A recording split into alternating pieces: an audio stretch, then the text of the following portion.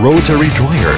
The hot air moves from the front to the rear of machine with the materials at the same time by heat conduction, convection, and radiation to transfer the heat, which will directly transfer the thermal to the materials. Then the moisture of materials constantly being evaporated in the rotary dryer.